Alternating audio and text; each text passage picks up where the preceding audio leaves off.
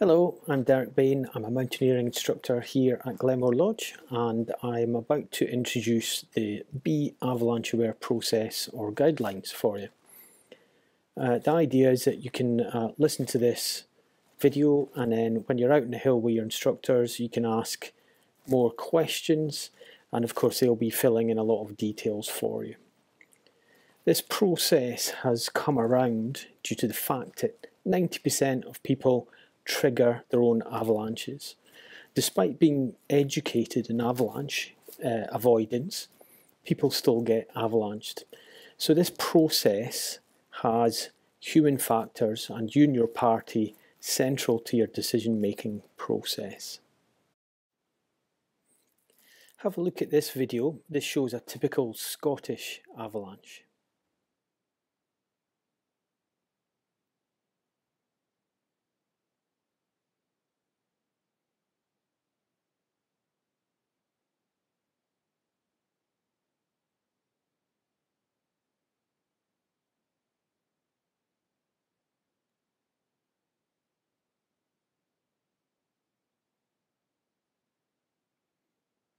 There's plenty to take away from this, but what I want you to look at in particular is the background here. You can see that this slope is relatively bare, whereas in the foreground we have the snow that actually avalanched, and this is accumulated because it's been blown there. You can actually see quite a lot of snow has collected to depth at the bottom of that slope. So here's an outline of our decision-making process. We have the avalanche hazard, weather and mountain conditions.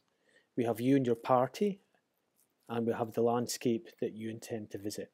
If we consider all three of those, we can have a well-formed decision.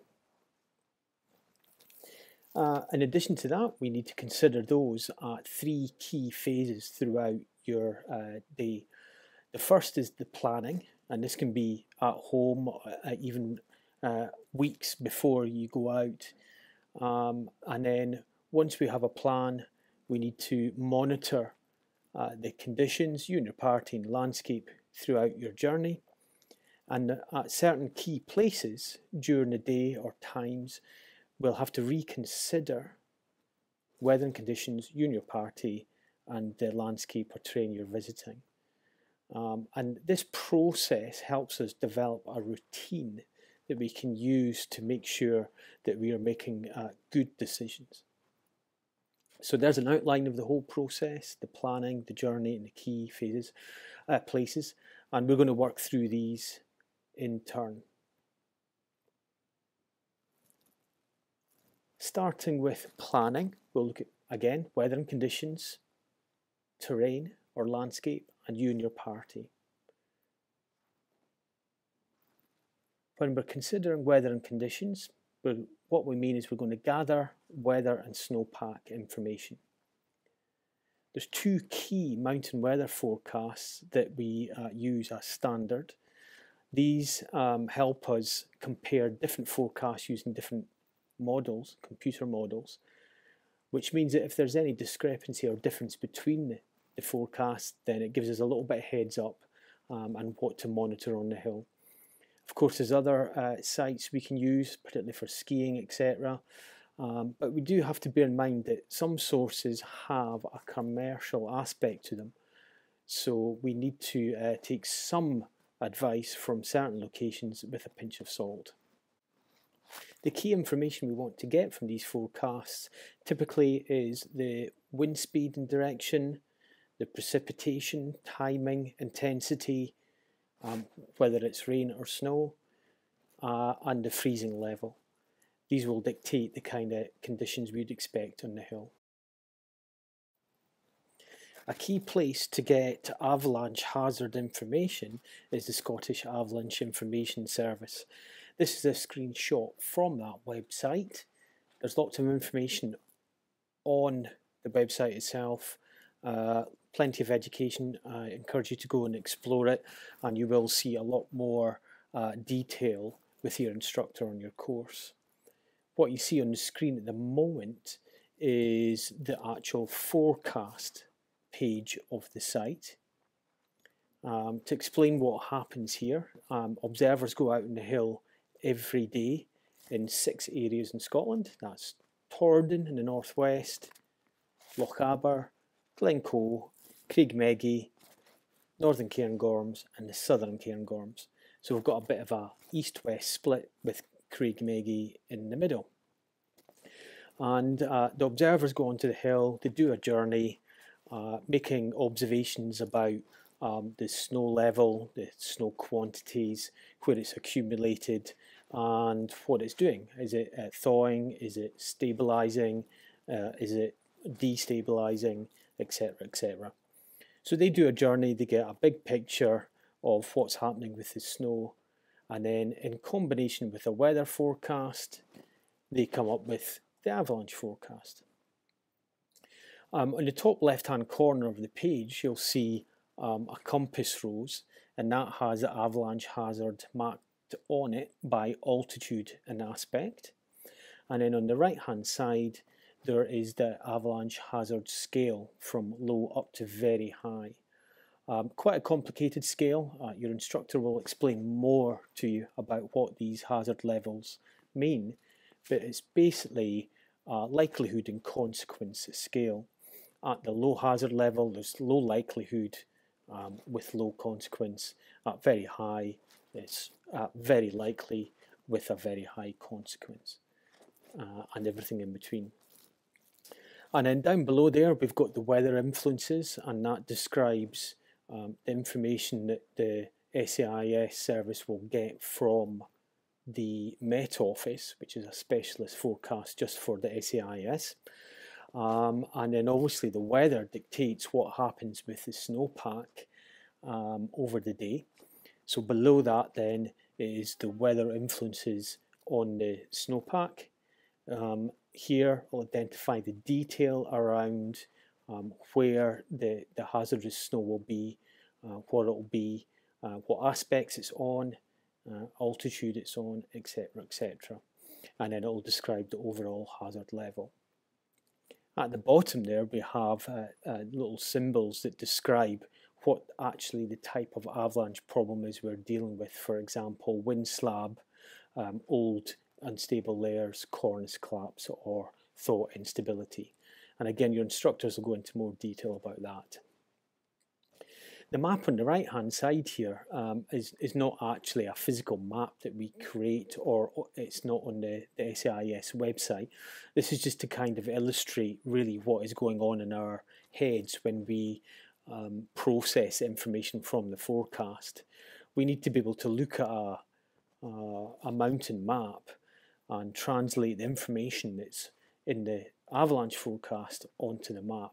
So we need to identify altitude and aspect, steep ground, and identify where the hazard is on the map so we can avoid it on the hill.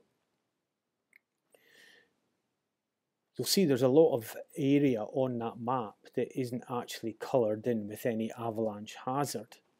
That's because that ground is not steep enough and you wouldn't actually consider it as avalanche hazard. So with the weather and conditions reports, we then go on to identify mountain landscape where the avalanche hazard may be.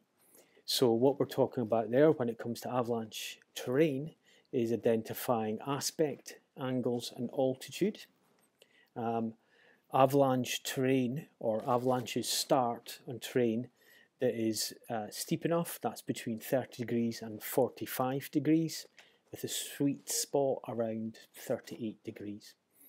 So we can use either a ruler and measure the index contours, so 30 degrees is equal to 6 index contours in a centimetre, 45 degrees is 10 index contours in a centimetre.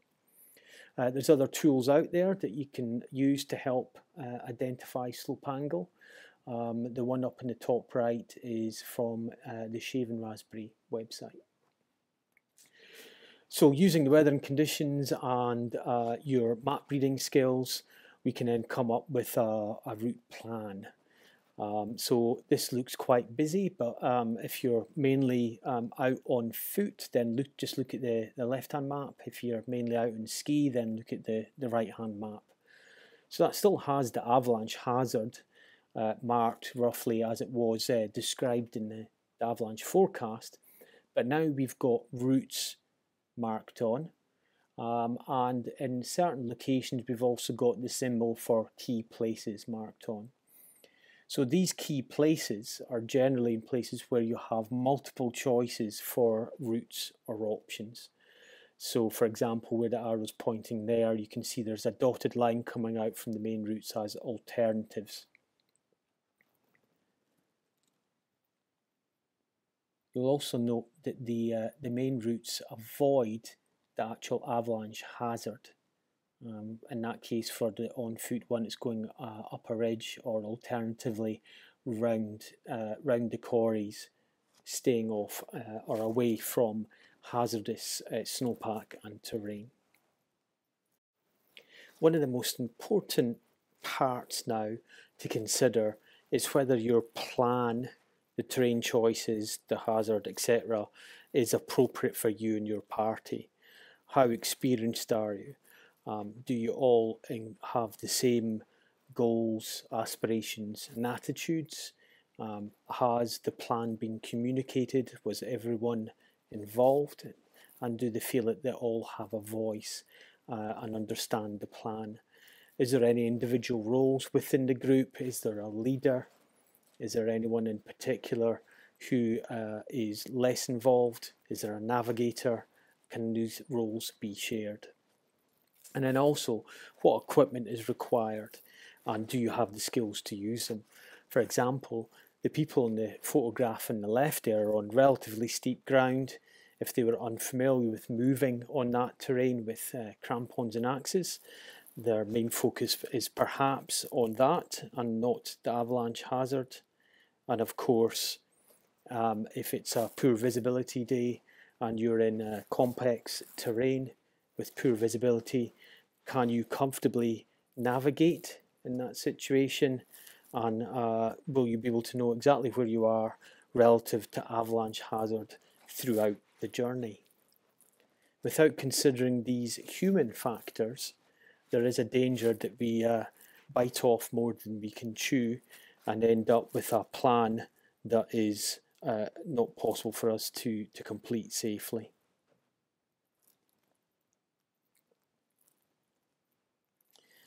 So then moving on, once we have our plan, we can go out on our journey, and there we have to monitor what's happening with the conditions and whether everything is working out as forecast.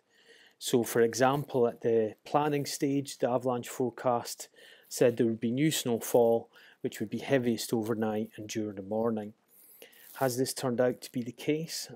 Look out the window first thing in the morning. Is there lots of snow or is there not? You might have to journey to the hill. What do you see on the journey? Does it match the forecast or not?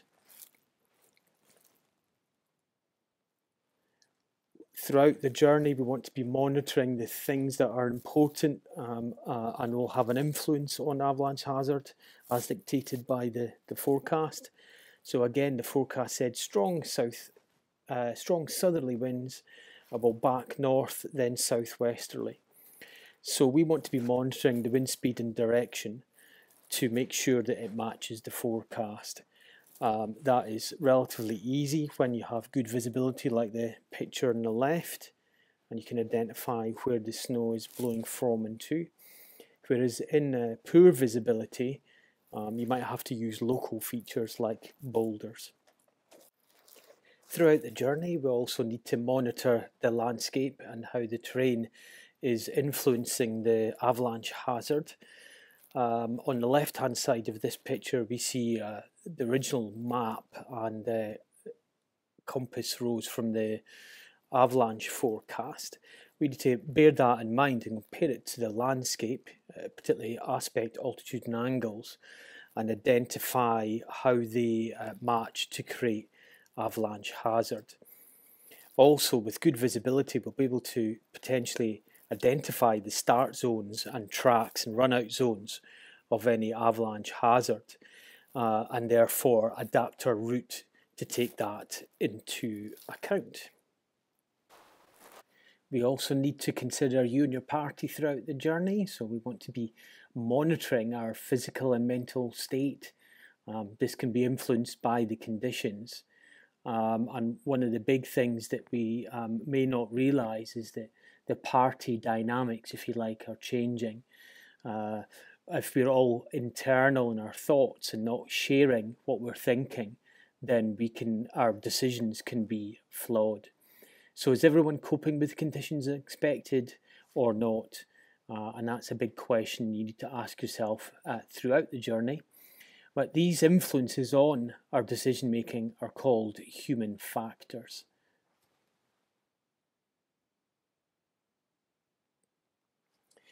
There's a lot of cognitive biases that influence our decision, and mainly that goes unnoticed and unchecked, and actually is a good thing for our decision making. These mental rules of thumb are called heuristics. They happen unconsciously, and they help us make decisions without too much effort in our normal life. However, in the avalanche world, it has been recognised that these heuristics can actually get us into trouble. And in that case, it's called a heuristic trap. These heuristic traps occur at an unconscious level, where our brain is taking shortcuts to make decisions and perhaps not fully recognising the hazard from avalanche. There's 6 of them listed on this slide. I'm only going to talk about one of them, I think. As an example, you can talk a lot more with your instructors about this on your course. So take this picture here. We have a couple of climbers in the background on a climb, and if you put yourself in the shoes of the photographer here, you've arrived on scene, and your intention is to go climbing on the same cliff. If you also notice in the foreground, there's some signs of instability, some thought instability with roller wheels or roller balls, and there's even perhaps a small slide in the very foreground. So the conditions and your observations are perhaps showing you that there is instability, and it's perhaps not a good idea to wander onto these steeper slopes on the approach to the climb. But of course, there are other people around, and there are other people on the cliff that you want to go to, and that could influence your decision. This heuristic or heuristic trap is called social proof, and that is that other people being around is actually influencing your decision making, when perhaps if you were being more logical and working through the situation, you wouldn't actually approach that cliff. So there's been many accidents that have occurred under that label of social proof. So in addition to the monitoring that we're doing throughout the day, there are or will be key places where we need to carefully reconsider the situation. It might be we're just updating the weather and conditions, you and your party, and the terrain factors all together again. So we'll run through some of that. So in terms of the weather and conditions, we need to make sure that we're actually updating properly. Are the conditions and avalanche problems as forecasted? Has it changed throughout the day? Have you spent any time recently thinking about the problems? Is there a wind slab problem, and has it changed as the day has gone on? And if so, can we change the plan at this key place to avoid the hazard, or to change the route because it's not as it was initially predicted at the beginning of the day?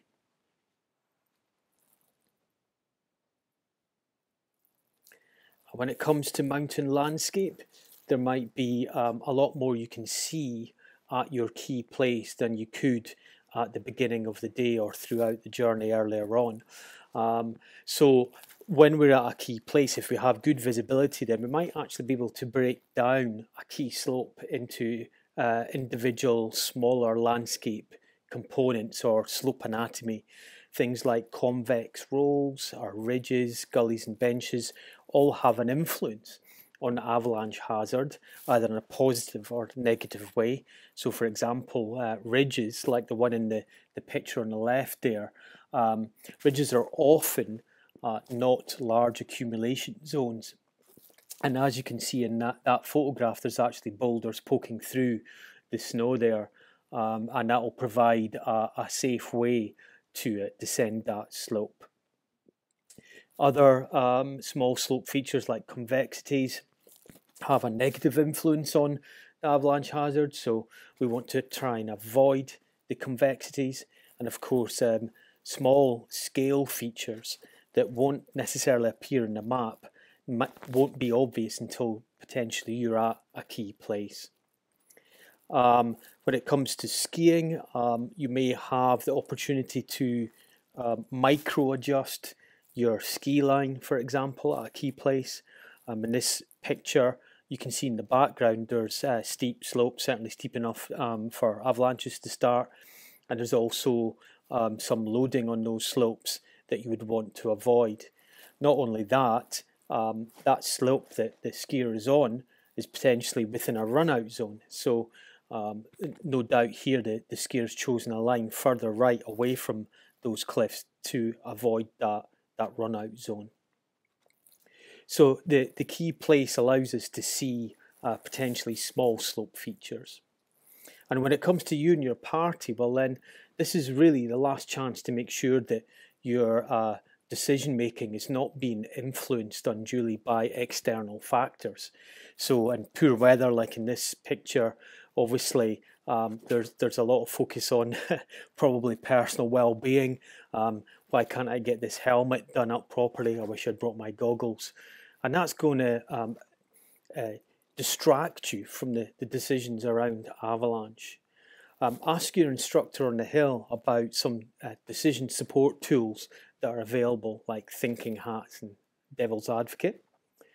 And of course, lastly, there may be uncertainty in your decision making, and that's okay. It might be like in this example on the right, where the visibility is quite poor, and this is a key place if you're intending to approach those cliffs and go climbing, because you can't see everything that you would like to. There is obviously fresh snow around, the lighter coloured snow. There's dark snow that might offer, which will be likely older snow and more stable snow, offer a safer route. But then can we get all the way to our climb on the old snow? Or are we exposing ourselves to an avalanche track run-out zone that we can't see up in the cloud? Are there other climbers up in the cloud? Are there cornices in the cloud? And can we exit our route safely? So there's a lot of unknowns there, which mean that it might be better just to leave it for another day. When it comes to skiing, are we sure that we're not being influenced by what appears to be fantastic conditions? Do we have any mission creep where we're beginning to creep onto slopes that earlier in the day we had decided weren't a good idea? Have you set boundaries carefully, communicated the boundaries? Does everyone know where is appropriate and not? And are your safe stopping points actually safe? Are they really out with any tracks or run-out zones? And has this all been communicated carefully and everyone understand? So at the end of the day, when it comes to the human factors at the key place, this is your last chance to get it right. And if there is any uncertainty, then perhaps it's better to use your alternative plan, which might be just going home. And at the end of the day, if you can sit down and review or reflect on the day and try and extract any learning, it could be that the forecast was correct and everything went as planned, but just having a little bit of time at the end of the day to reflect on how you felt physically and mentally and the cruxes of the day for you might help you plan any future days out. Thank you for listening, and remember, you can ask your instructors plenty of questions on the hill.